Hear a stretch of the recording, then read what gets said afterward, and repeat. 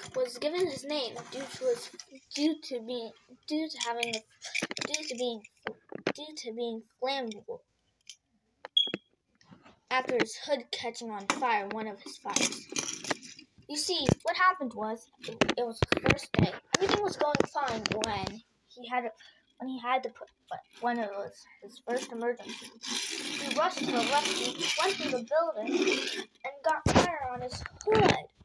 He jumped out screaming like there was screaming terribly.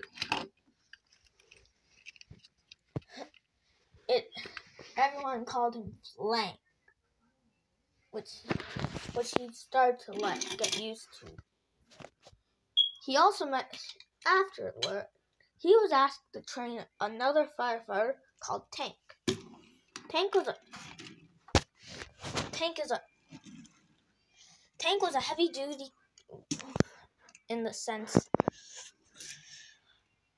on the road moved fire hydrant truck. He also has 2 water cannons in case there's a fire right away, but he was told not to.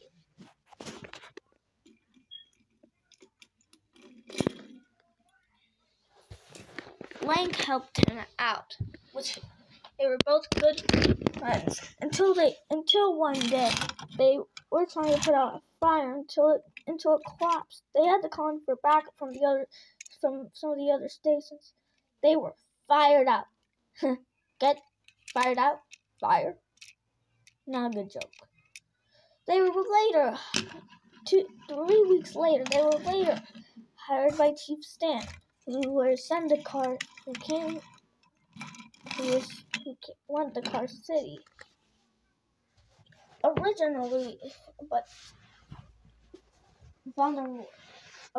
they found their way to Car City. In a way. They saw Chief Stan looking for a firefighter, so they went to Car City. So that's what really happened.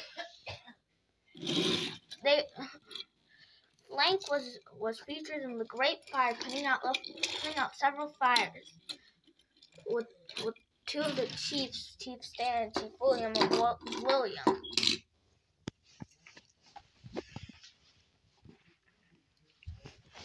Flank was we don't really know what happened to Flank after that. Flank was also seen on Woodward's interview show. In fact, all the firefighters in 78 were interviewed, including 87. So that's the background of Flank.